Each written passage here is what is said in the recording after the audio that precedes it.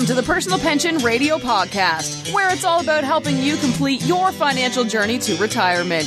Discover time-tested strategies and get unconventional insights into wealth building and retirement that actually work. Break away from the herd and go for the retirement you dream of. And now, here's your host, the income engineer, Kraig. All right, back on Personal Pension Radio. Thank you so much for joining me. I am actually recording this on New Year's Day, 2018. Thank you so much for all the support. Really have appreciated all of the feedback, all of the questions, the emails that I get. I have new clients that have joined me after listening to this show. That is just the best form of flattery, and I truly appreciate it. So Happy New Year to you. And yes, I am Kraig, the income engineer specializing in maximum retirement income. That's what I want to help you do. I am broadcasting from my studio workshop here in Southern California, where I build fine furniture and various crafts and projects in my wood shop and record this podcast. Yes, right here in that very same wood shop. Someone asked me recently, what was I working on? I actually have 3 different tables going right now, 3 different tables simultaneously. 2 of them are actually a surprise housewarming gift for some very good friends of ours that live in Texas, and they do not know that these tables are coming. Now, I might have just spoiled it because he occasionally listens to my show, so we'll see. But he has no idea what's coming, I'm pretty sure. So let's jump right in. My mission, as you heard me say, being the income engineer, is I really want to deliver that retirement dream that Wall Street has been promising for all these years. They just have fallen short being able to truly deliver that maximum retirement income lifestyle that they've been pitching for all these years. I want to help you pull back the curtain on this mainstream financial machine that advertises everywhere, and that advice, I want to help you see behind the curtain so that you can ask the right questions, so that you can make sure that you personally are on the right track, that you're not being snookered. How's that for a word? You're not being snookered by the marketing message out there that is basically just a marketing message designed by Wall Street, fed through financial advisors and financial planners to you, the general public, to basically do Wall Street's bidding. Okay? I want to make sure that you can actually ask questions and make some solid decisions for you and what's right for you. Now, areas that I can help with all different aspects of that financial planning formula, if you will, but I love working on retirement plans, 401ks, Roth IRAs, IRA rollovers, income for retirement, income before retirement, life insurance, disability insurance, long-term care insurance. These are all things that you should be talking with your financial planner about. If your investment advisor or your financial planner is not having a detailed discussion about all of these things, then you might not be working with the most comprehensive financial advisor or financial planner that you could be. I want to make sure that you have hope for retirement. Know this. There is an option to turn the light back on at the end of the tunnel to make sure that you know you don't have to follow the Wall Street just conventional advice, which leads to a very disappointing conversation about retirement income. There are options if you plan properly. Now, quick disclosure, I am not an attorney. I am not a certified public accountant, but I am a certified financial planner professional. All that being said, and as qualified as, in my opinion, I am, please don't act on advice that you hear on this show as if you're hearing things for you personally. And especially, please, New Year's resolution time, please don't act on advice that you hear from financial entertainers like Dave Ramsey, people who have no licenses, who have no oversight from anybody watching out to protect the general public. Please don't act on things that you hear from financial entertainers on TV, radio, or podcasts. Meet with a qualified financial planner, for crying out loud. There's many thousands of us all across the country. Please do that before you take action. Now, bonus segment this week, kind of a recap or a revisit. My bonus segment is Deal of the Week. Whenever I get a good deal, because those of you who listen to the show, and if you're new, I love a great deal. I do not like paying retail when I can afford it. When I can afford it, meaning when I can actually do something about it. When I have time, and I have time that affords me the opportunity to do something about paying retail, maybe I wait a little longer, maybe I'm a little more patient, I get a good deal. So a few weeks back, I actually had posted that I got a great deal on a new vehicle, an SUV, for my daughter. It's actually a used vehicle that I had been shopping with her for weeks and weeks and weeks. We were shopping, and we came close to buying a vehicle here and a vehicle there, and it just wasn't right. So we were patient, and I was patient. And if you know me, patience is not one of my main virtues. And I was really patient about it. And sure enough, whammo, somebody that I had in my network and in my world in the used car business, because I do have a used car dealership license. That's a little side hobby of mine. A friend of mine actually had a great deal come across his desk. It ended up coming to my email, and whammo, Madeline got her SUV, actually one of the SUVs that she was really hoping we could find a deal on, and this was a screaming deal. So today, on New Year's Day, she and her boyfriend and their family, they all drove out for a Disneyland trip from Arizona and stopped by this afternoon to get her new used SUV, and she loves it. So that was really exciting to see her drive away in her SUV, and very cool. Now, I do have a legitimate deal of the week this week, just as a reminder to everybody. Now, Christmas is just behind us now. Please don't forget. Take a look at your iPhone or your Android phone, and remember, you have one of the coolest shopping tools in the palm of your hand. So here's what happened. I am, as you heard, building these projects for people. I've got a couple of 2 or 3 things going in my wood shop, and it's time to actually put the finishing touches, literally the finish on these tables. Now, when you do that, it's really important to actually get all of the dust and all of the debris blown off or vacuumed off your project and then wiped down before you actually put the finish on. Well, I actually have an air compressor to blow things off with, but it's in my garage, actually at the front of my property, and I use it for my car stuff to fill up tires and things like that.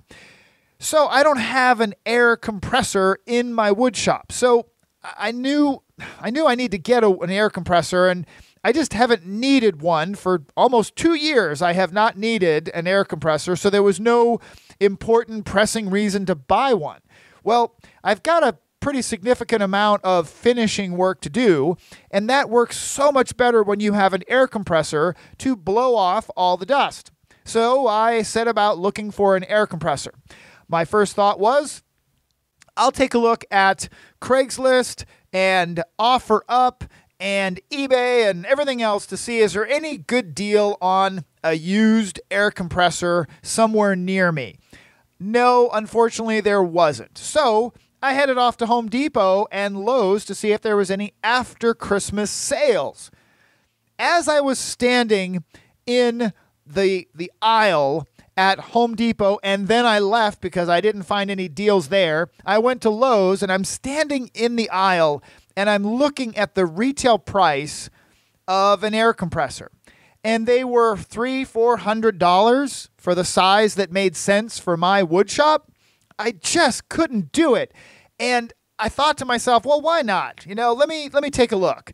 And I pulled out my phone again, and I opened the same Craigslist app that I had looked at an hour earlier, and sure enough, in my hometown, 10 minutes away from where I was standing, someone had on that same day posted just then a used air compressor for sale, and it was $125. And that means that I saved, pushing about $250, somewhere in that neighborhood. And sure enough, I texted that individual. It was available. He had just barely posted it. And I drove to his house, which was only 5 minutes from my house. And I got my deal of the week. I have my used Craftsman air compressor in my wood shop. My dad would be proud because he's a craftsman. He was a craftsman guy. So, deal of the week. Check that iPhone or your Android phone in your hand and shop.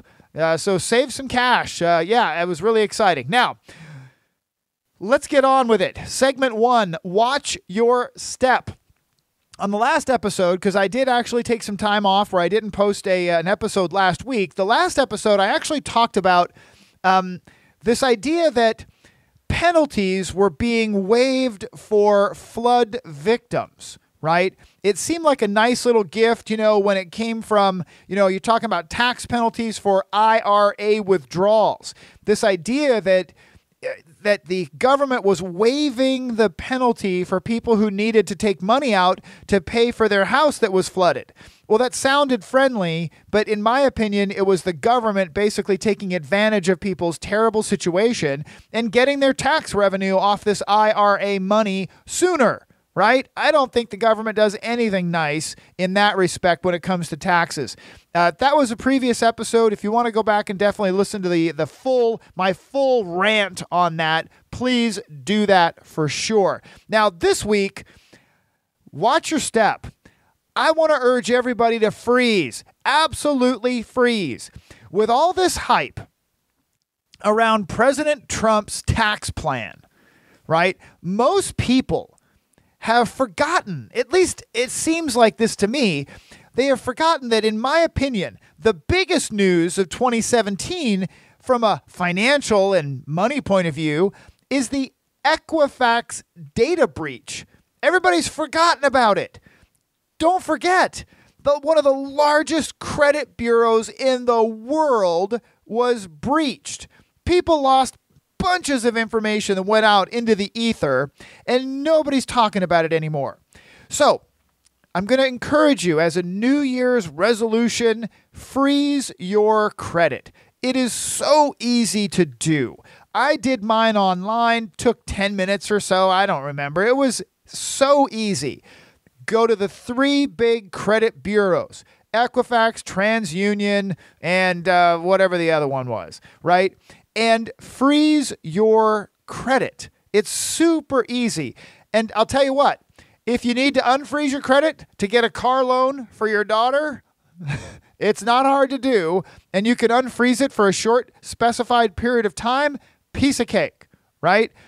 Definitely encourage you to freeze your credit. Now, segment 2, I've got a listener question that came in, but last week, the last time I was on the podcast, I talked about fixing a broken retirement plan. And I think I've got a theme going for the next several episodes is my ranting and raving, and mostly ranting, is actually going to be coming from my own financial advisor magazines. They really do make my blood boil a bit. And in the last episode, I talked about an article written by William Bengen, the father of modern retirement withdrawal theory, if you will, some would say, about fixing a broken retirement plan. And I have to tell you, it was so hilarious and so sad as a financial planner to read this complicated just blah, blah, blah, blah, blah. It was like, I think my reference was, it was like a Jackson Pollock painting. Go back and listen to that. Fixing a broken retirement plan. You've got to hear what financial advisors are being taught or fed by the financial advisor community. You've got to hear this stuff so you understand what's out there. And if you hear this kind of stuff coming from your financial advisor or your financial planner, it might throw up a red flag to go, hey, wait a minute, maybe I should ask some more questions. Now, this week, as you might have guessed, sure enough, more wisdom from Financial Advisor Magazine. Now, just as a reminder, this is the magazine that I get as a financial planner and investment advisor. I'm kind of in the club, right? I have all the licenses and letters after my name, so I'm automatically in the club, and I get this magazine. Now, This article caught my eye, and it started this way. The title is Helping Wealthy Clients Achieve Better Outcomes. Now, of course, wealthy is in there to get the attention of financial advisors who just want to work with wealthy folks. I would encourage you to do what I do, is I actually took the wealthy out and I just read it this way. Helping clients achieve better outcomes, because that is exactly what I do. I help my clients achieve better retirement income outcomes. That's what I do. Now, this was a discussion of how to help clients with a withdrawal strategy that is not based only on the Monte Carlo simulation. Now, if you don't know what the Monte Carlo simulation is, here's the general idea. You walk into a casino, you go up to the roulette wheel, you put your money down and you put your chips on 10 and you spin the wheel, and you basically have this crazy odds of where that ball in the roulette wheel will fall, okay?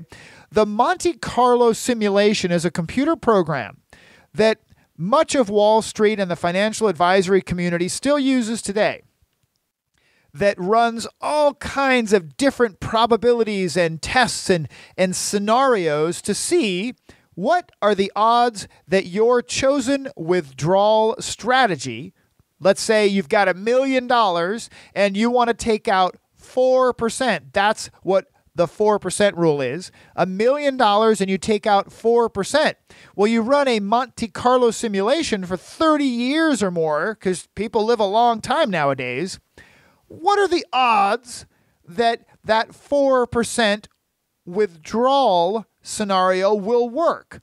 Well, the reality is, and most times I've run it, it's about a 12% failure rate, meaning that you've got a 12% chance that your 4% withdrawal rate will not work.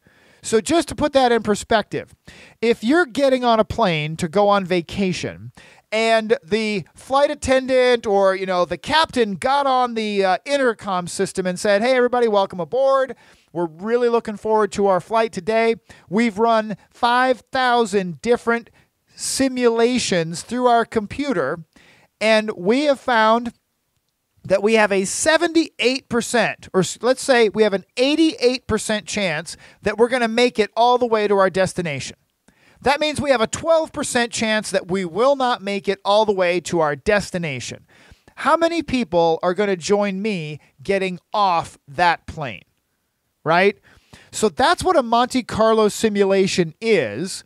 It is a computer program that figures out what are the odds. What are the odds of your gamble on 4% will work out? And in many cases that I've run, it's about an 88% success ratio, 12% failure. You have no idea whether or not you will retire in the winning side of that or the losing side, because it just all depends. It's spinning the wheel.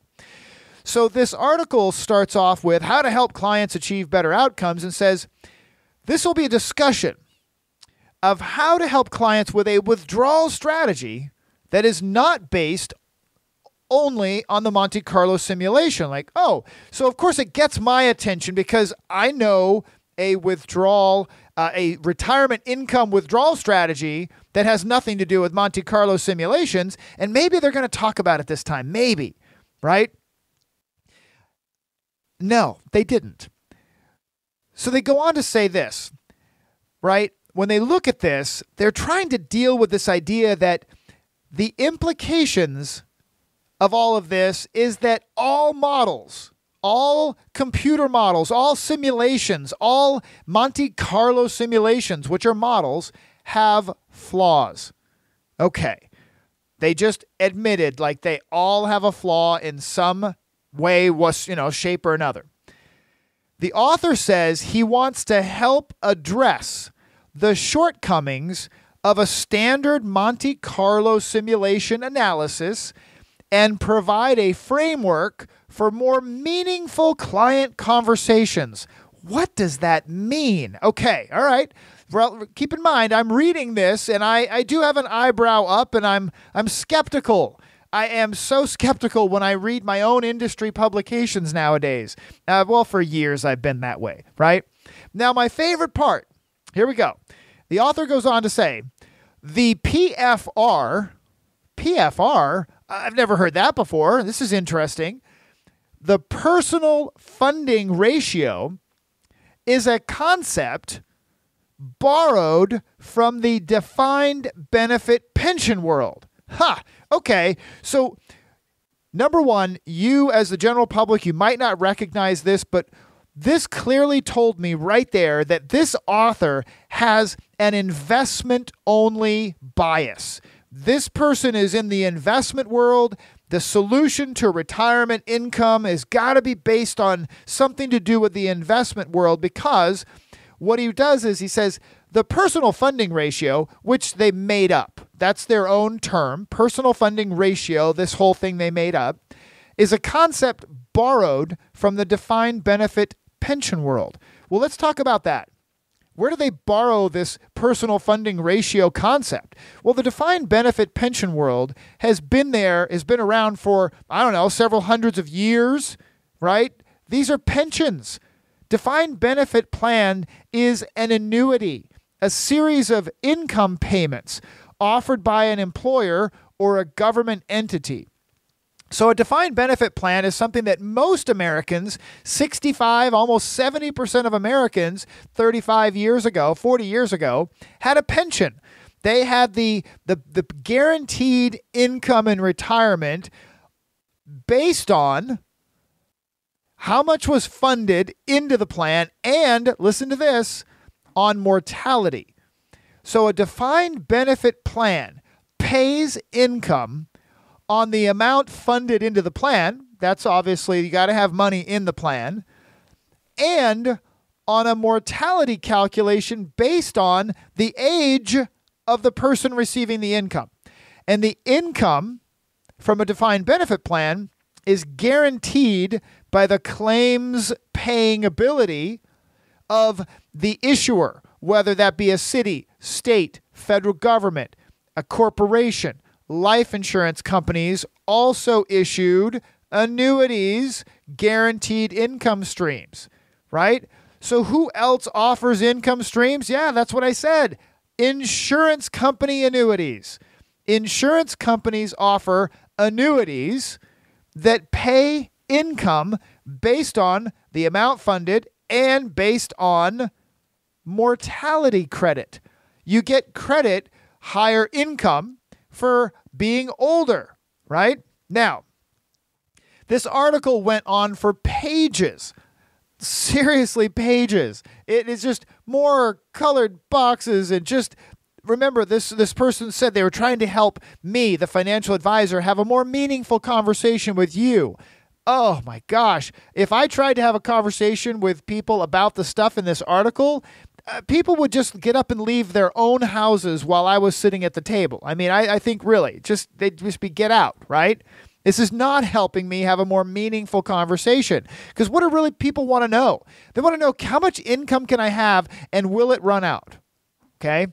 Now, the author goes on to say, the personal funding rate uses mortality discounts. Maybe they're getting to the part where they cut the article short and say, buy an annuity, right? That's what I read. When I read they're using mortality discounts, mortality, that refers back to the defined benefit plan world, because remember, they pay income based on how old you are, and guaranteed annuities from insurance companies. They are also used in many cases for defined benefit pension plans. They pay income in large part based on how old you are. The older you are, the more income you have. My mom has a guaranteed annuity that pays her income. She has two of them, actually, that pays her income. One of them she started 14 years ago after my dad died. And then the other, she needed to just get older. That's what I told her. We're going to leave this guaranteed annuity alone for 10 years. And she said, okay, what do we do? And I said, you get older because you get mortality credit. Every year you get older, your future income check will go up. Okay? So I'm thinking that they're referencing mortality discounts. And all right, they're going to get to the point where helping people with their maximum income question, let's talk about annuities. Nope. The personal funding ratio, this is what they say, tries to incorporate current interest rates and mortality expectations into both the feasibility of the plan and its use as a reporting mechanism. What? Again, I'm reading this as a certified financial planner. This is my industry publication that comes once a month. And it just goes on and it just makes no sense to me, right? Well, it does make sense to me, but how in the world could I ever try to have a conversation with someone, a client, about this, right? They go on to say the personal funding ratio is calculated. Listen to this. The personal funding ratio is calculated very much like an actuary would price an annuity. Here's a crazy idea. Why not go to an insurance company that has been pricing annuities and guaranteeing income for 150 years and have them do it, right? Remember what I said earlier? The bias is so clear in these articles that this is investment-only retirement. Investments are the only answer. And we've got to figure out how are we going to be able to have a conversation with our clients, financial advisors, so that we can convince them they don't need to go over there and look behind the curtain at that guaranteed annuity that actually pays income based on mortality and they haven't missed a payment in 150 years. Well, we really don't want the clients to go over there to the insurance industry. We want them to stay in the Wall Street investment industry, right?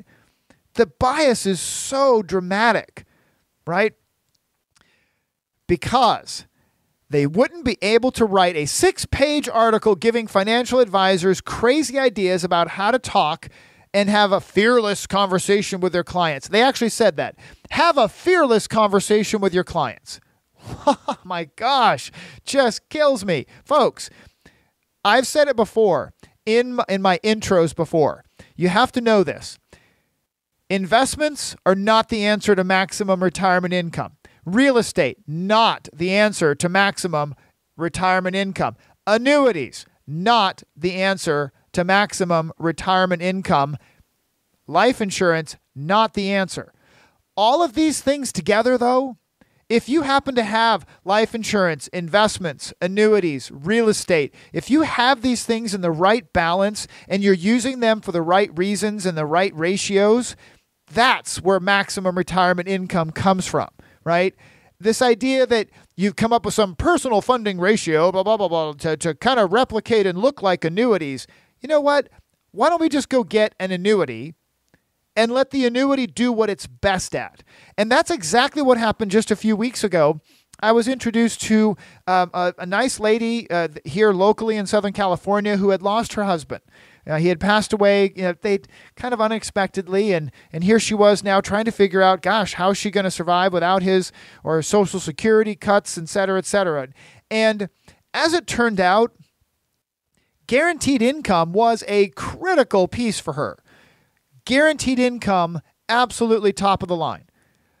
You know what made her feel really, really good is knowing that she now has a plan in place that when she's ready, she will have a known, predictable, set, guaranteed income based on her age and not at risk in the stock market and these crazy PPR Monte Carlo simulations. She doesn't ever have to worry about any of that. All she has to do is get older. As she gets older and when she's ready in the future, we'll be able to turn on a known, guaranteed income that, in my opinion, I'll have to say my opinion because, you can't guarantee certain things. In my opinion, her guaranteed annuity income that she'll take in the future will be substantially higher than any investment-only strategy I could have offered her. An investment-only strategy for income would never come close to the guaranteed income that she will have when and if she wants it. And for now, she doesn't want it. So she has a plan that she knows she's safe and secure, and she doesn't stress about anything financially anymore. She knows she's going to be okay, right? So folks, this podcast is so much about me just blowing off steam because this is the world I get to live in. I am just that guy standing outside of the crowd, just waving my hands as much as I can to say, folks, get over here. Let me help you take a look at your retirement path in a way that you've never looked at it before. Wall Street is going to lead you down the same path that they've been leading people down for the last 30 to 40 years. I am just doing my darndest to pull you out of line and say, come on over here. So there's a New Year's resolution for you.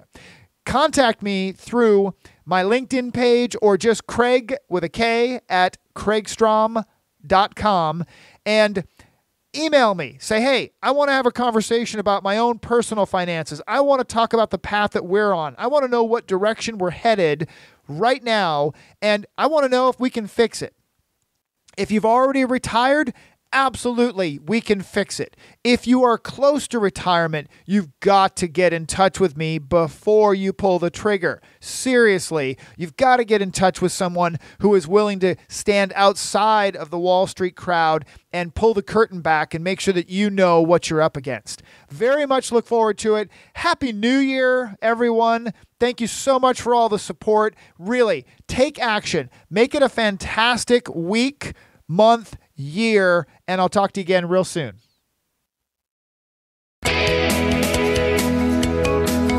Thank you for listening to the Personal Pension Radio Podcast. If you missed anything during the show, that's okay. We took the notes for you.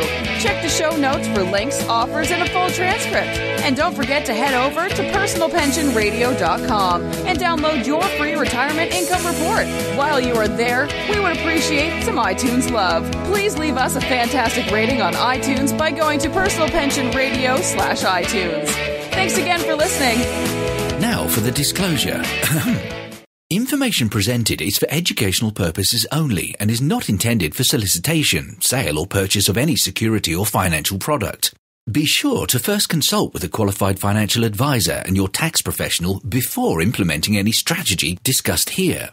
The term personal pension refers to a marketing name designed to educate future retirees and retirees about the economic principles behind creating their own pension-like income. The term personal pension is not intended to be confused with a defined benefit pension plan offered by an employer or by a government entity.